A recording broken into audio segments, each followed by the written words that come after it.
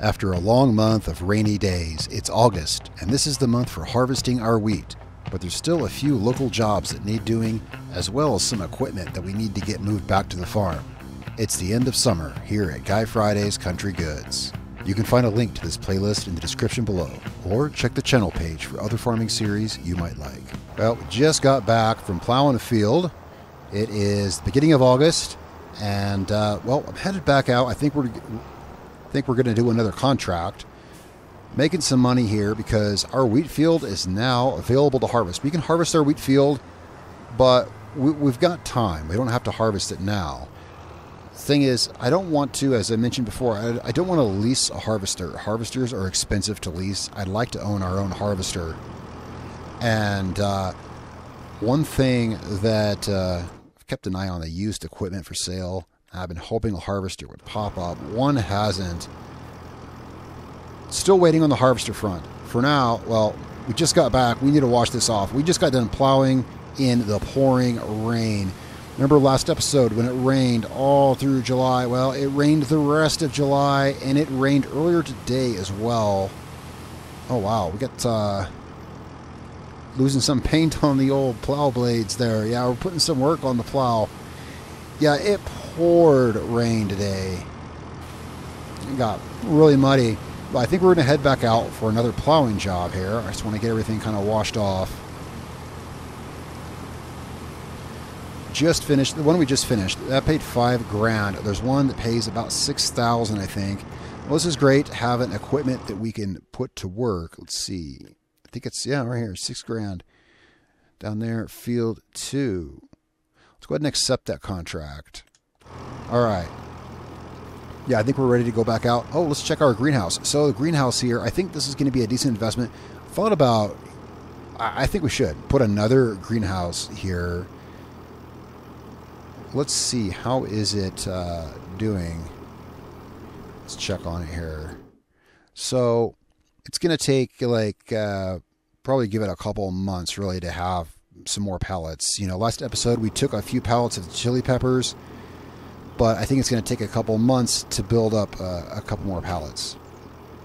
So slowly over time, I mean, this greenhouse has already paid for itself. It only cost, what, like $3,000 maybe, I think, dollars to build. So it's paid for itself already. That's why I thought about, you know, maybe building another one, like right here or something. We'll see. For now, let's, we took this plowing contract. So we're going, oh, it's not that far. Do I know where, oh yeah, I know where that is. I know that field is. Because it's right down by our wheat field. We can check on our wheat field too. All right. Yeah, I know where we're going. Yeah, this road right here should go literally right by it. We'll just look for our wheat field, and it's right across the street from that. So yeah, this has been working out really well. Oh, I forgot to... Well, just with my steering, the... So I'll probably... I may have a video talking about this, I'm not sure. Patch 1.3 for Farming Simulator changed the way that steering works a little bit. And, okay, which way are we going? Okay, we're going straight. You can...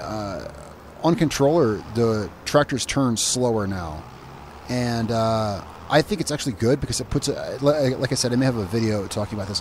It puts it more on par with the steering wheel because you actually have to turn the wheels. Now, of course, you can compensate for this by turning the steering sensitivity up to 200% in the menu, and the tractors will drive like they did before, no big deal, which I did. But then I said, you know what? Anyway, the point is I set it back to where it is, where the patch changed it to. So the tractor's turning a little slower, which it should, to be fair. So here or there I may turn inadequately, and that's because I'm still getting used to it. But I think it's better. I think it's more immersive to drive the tractors better overall, you know, if I'm being honest. But again, I'll hold that in a separate video, I think. Right, so all that aside, here is the field here that we're plowing, because that's our wheat field right there. Let's pull off on the side of the road here. Wait, where's access to this field? It's hard to see.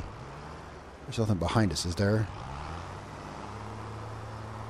Well, we're going to turn here. Anyway, yeah, so I'm just kind of getting used to that on the road, but I think it'll be for the best. Well, they made a lot of great changes in recent patch, but anyway, Alright, so this is the field we're plowing. And yeah, let's get the tractor set here and we'll check on our wheat field. Yeah, field 2. Yeah, this is it. So here's our wheat. Make sure no one's coming the other way. Here's our wheat. Yeah, this is ready to harvest. I think it's best if we own our own harvester. It costs a few $1,000s to rent one, and I want to get the most income out of this I can, but of course harvesters are not cheap, so. But we don't have to harvest it this month, I don't think.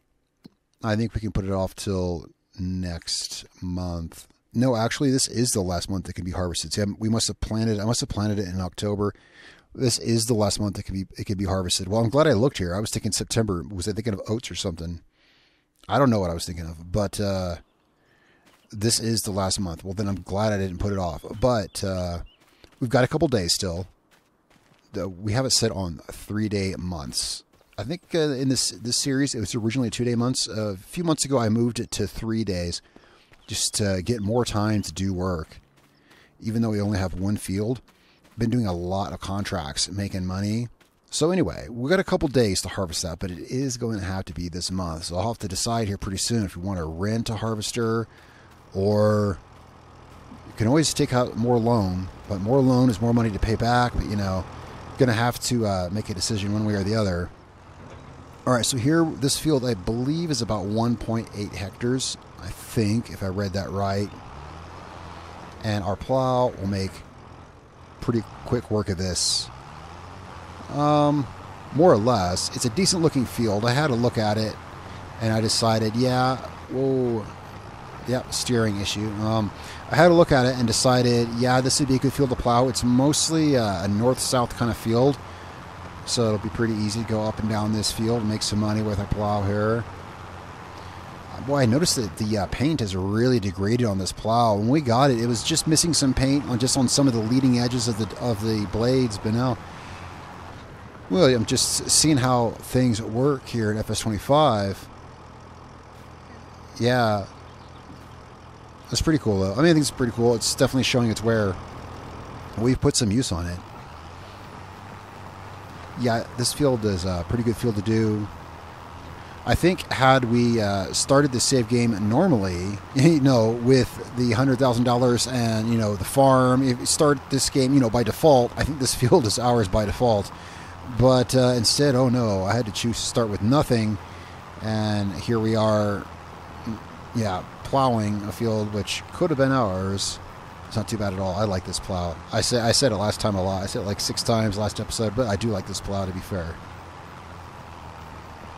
Look at that. Already 10% complete. The headlands, with a plow this long, it's the headlands that are kind of, well, they can be challenging if you don't have room to turn around.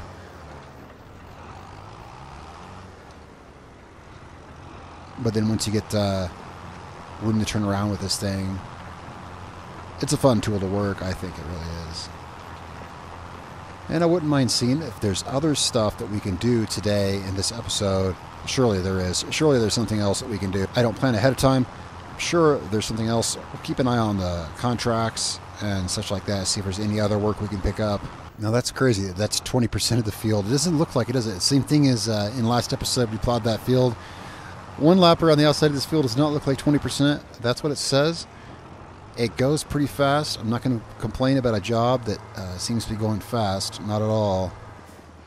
Yeah.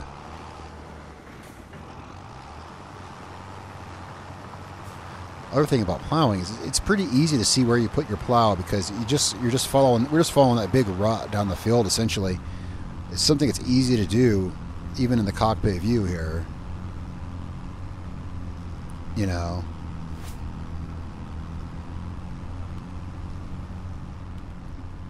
Get a view of our work back there.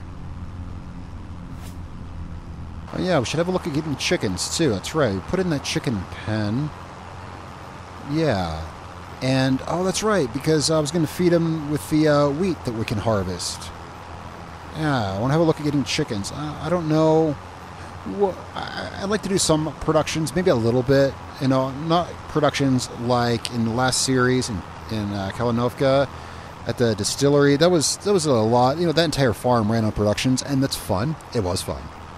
But I don't want to do that here on this farm. Although, yeah, here at Guy Friday's Country Goods, we're selling goods and things like that. I might invest in a restaurant, but I don't want to have like it's not all production based. We might do some basic productions, more like sell basic products, not like an entire production line of moonshine like last series. And that's just because I want to keep the series diverse. And but what I mean is, I'm sure we could do something with the chicken eggs that could go with the products from the greenhouse, etc. Okay, whoa, I don't want to turn too sharp. Well, as long as I get I want to try to avoid flipping the plow over just because that takes time. So as long as we're facing this way, we can go back up this side, slowly get this work down. But yeah, I try to find a way to run up and down the field, which allows me to avoid flipping the plow if possible. I mean, save, 20, 30 seconds, so save a little bit of time up and down the field. But apparently we're almost half done with this. Oh, and I just remembered, I believe I think our skid steer, I think I left it parked down at the train silo. Of course, that was last month. Well, but yeah, I haven't had to use it, and so it should still be parked down there. We need to take that back to the farm. I've been doing contracts here through late July and August, and our skid steer is still parked down at the train station, which is, it's kind of right by the store. So I should make sure, try to make the maximum out of that, and make sure there's nothing we have to stop by the store and grab on the way home.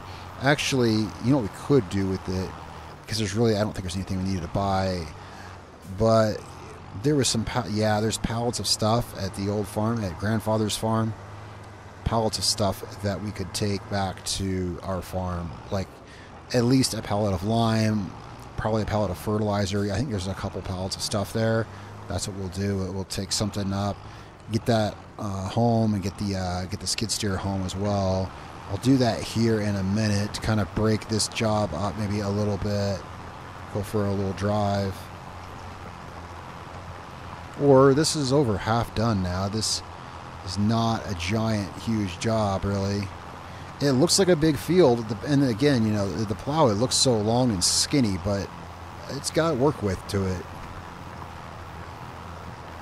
Well, I think we might park the tractor up here, and we could use some fuel in it too, and we'll go get the skid steer. It's just, let's see, should we park the plow here? We'll be back to get it. Yeah, and tractor could use some fuel. Let's just park the plow here. Could use a brake. The tractor could use some fuel. And we'll go get the skid steer. Alright, we'll stop here and we'll get fuel. And then we're going to go get our skid steer. Let's see, how much are they charging here per gallon? I don't know. Oh wow, this thing was... Well, I don't know how big the tank is. We were down at like a third of a tank, but I don't know how big our tank is. Apparently, pretty big. $450.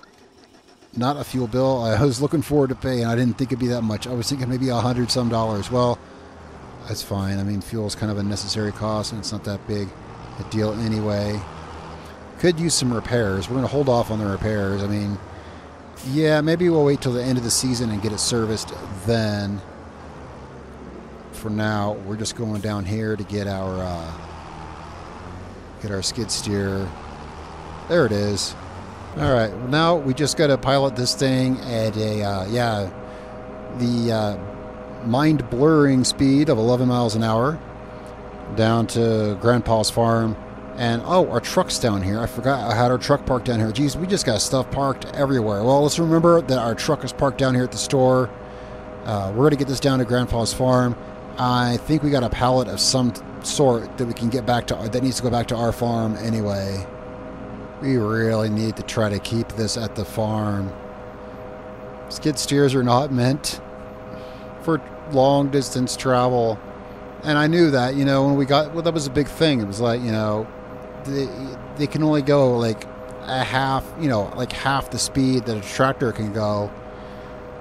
It was so affordable, but that was one thing that was in my mind anyway, is that, you know, a tractor can go like 30 miles an hour and can load stuff. I guess the selling point on this was, you know, how compact it is. All right, so down here, yeah, we got a couple pallets. I know we brought one back to the farm. It looks like we got seeds and lime here. It's hard to see from this distance. That's definitely seeds. The other one's probably lime. Well, let's take the seeds, I guess. They're closest. Let's get these here. Remember, there's a pallet of lime. We still have a cultivator down here, of course, and our subsoiler is down here as well. So let's get these to our farm here. I think this farm here is about the halfway point between our farm and the store. Yeah, that's a really slow, long drive, but we're back here with the skid steer and park this pallet in here. We really got to move that trailer. Well, you know, we put that trailer there before we decided that this is a good place. I think this is a great place for the skid steer and the pallets. I like the barn here. It looks good here. The skid steer, yeah, it fits in and out of here really good. We just got to move that tipper out of the way, and that's a great barn for that. We're on our way back to the field, and I think that we can take a shortcut through here because we know it's right next door to Grandpa's farm. So let's just take a shortcut through his farm here. I mean, we got stuff of ours here anyway. Yeah, and the field we're working on is right up here, and we can get back to work on this. Well, back on the field, we are almost 3/4 of the way done here. I've just been going over some harvesting options in my head as I see our wheat field over there. I looked at some equipment while I was at the dealership getting the tractor. While I was getting the tractor, I was down there still mulling over some things. There's other options. There's more, you know, there's more options than just straight up using a combine harvester. There's other ways to harvest our wheat. We'll have that figured out at some point this month. We'll have that figured out for sure.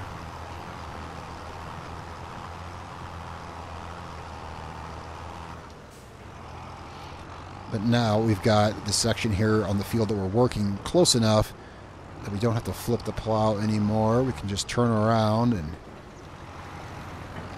get back working exactly where here, you know, on the other side. It's amazing how how quickly this thing can work this field. It's a good tractor. It is a good darn tractor. I like it a lot. I even like the looks of it. It's really too bad it can't equip a front loader. If this tractor could have a front loader, it could. Well, I don't know about favorite tractor. There's a lot of tractors I could say are my favorite. I don't know about that, but if this tractor could equip a front loader, or if it had the option of a front hydraulic, I mean, those things are luxuries. A front hydraulic you really don't need. This tractor's fine without it. If it had a front loader, though, it could be a lot cooler with a front loader. You know, this job does go pretty fast, but we have been at this for a little bit, and you gotta admit, I mean, you gotta look at the tractor. It's not incredibly dirty, right? We got a little dirty work in this. It's not incredibly dirty. Remember how filthy muddy this tractor was today at the beginning of this episode? That is, I told you it was pouring rain. That's how bad it was. I was just noticing. I was like, man, we're not nearly, yeah, it was muddy. It was so incredibly muddy. So I'm looking at it now, and it's like, yeah, I was starting to wonder if the weather was just going to get outright, like, really bad. Because it rained for days and days in a row. And I don't remember if it was late in July or early this month, like this morning. I forget exactly, but it was raining so hard. I mean, there was water like flowing down the roads. And this was when I was out there working in the field. This is when I got all muddy, and the roads were like had standing water like all up and down the roads. And I was wondering if it was going to flood or something. Nah, it cleared up eventually. And look, the sun's out now, and earlier today it was cloudy. Well, this morning it was raining and then cloudy, and now the sun came out. But it was I was starting to wonder if it was going to flood or something. You know, I know there's probably weather stuff that happens here that I don't expect. I don't know yet. I've not been here long enough to really know for sure. What I do know is it rained for an extraordinary amount of time. But we're just about done here. Almost done with this field. Yeah, we're just about that point where it just won't let us work anymore. Just gotta turn around here one more time. And then it's literally going to stop us, of course, because the contract will be complete.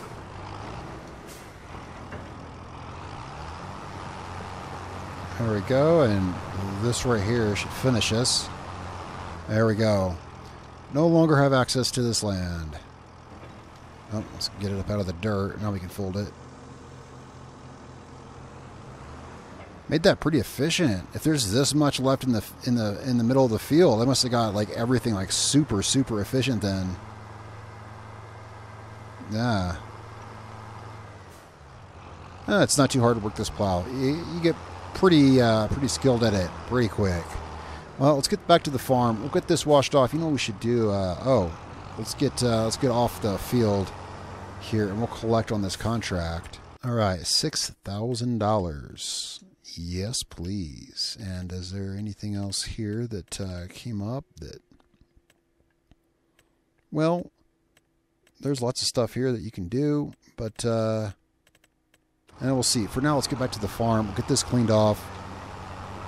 You know, before we pull this up there, I'm going to move this tipper out of the way. Yeah, without it taking up like half of the space right in the middle of that barn, we'll have plenty of room to move our skid steer around.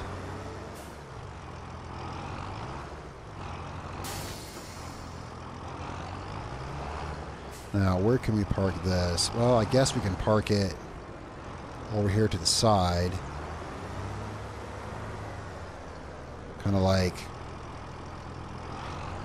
Yeah, I can park it kind of where I think where I have the water trailer on the other side there. Yeah, kind of like that maybe. Oh, I thought I had that pulled up onto our driveway. Didn't realize it was blocking the road there. All right, let's get this up here. Get this cleaned off, and there's still another pallet down at the farm we can bring up here, which we should probably do. Here, I'm just going to pull this up here and shut this down. Yeah, there's still a pallet down there of, what is it, lime? Yeah, lime. Well, I guess this did get pretty dirty. Yeah. Good plow. It's a good plow. Well, that's got that pretty good. Let's go get that pellet of lime, bring that up here, and there's nothing in here, right? Yeah, nothing in our silo. Not yet. Not till we harvest that wheat. Huh, what's this car doing? Well, this is something I haven't seen. He was just sitting there. Well, I guess, I don't know, maybe he was texting or something. Yeah, I was just coming down the road. I thought that was a little something. All right, so back down here, we're just grabbing this and then driving back up to the farm. And I can't really see what I'm looking at. There we go. Yep, grabbing this and back up to the farm.